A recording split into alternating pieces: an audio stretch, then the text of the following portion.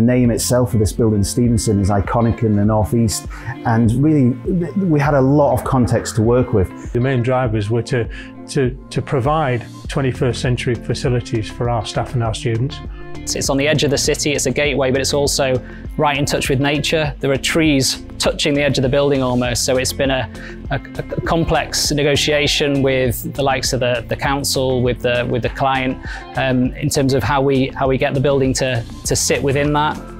Listening to the stakeholders is absolutely fundamental in any project, but not more so than this project, the Stephenson Building. There were so many different stakeholders, so many different departments, so many different user groups, so many different researchers and academic staff and students that were all coming together for the first time in one really fantastic hub. But the challenge, the process of getting there has really been to take these differing demands of these differing, we're looking at things as diverse as microscopes that can focus on a single atom, to 5-ton cranes that are moving around huge pieces of steel, to testing equipment that's smashing pieces of steel to test strength. So there's lots of complex demands for all these different disciplines. Working those through is really it's an incredibly rewarding, very challenging process, but it's something we've all really enjoyed.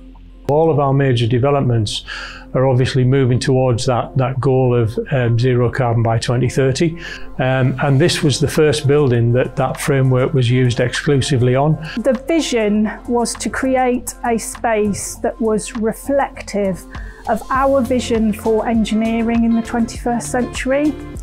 Engineering that is inclusive of all voices, that is about people and not necessarily technology, and about bringing different disciplines together to tackle some of the world's most pressing challenges, like adapting to climate change and transition to net zero.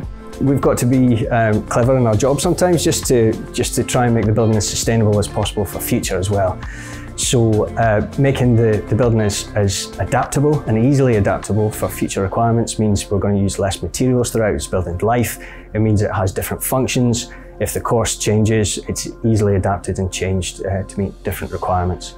So that's embedded within the whole design. Drawing people into the building from different parts of the economy.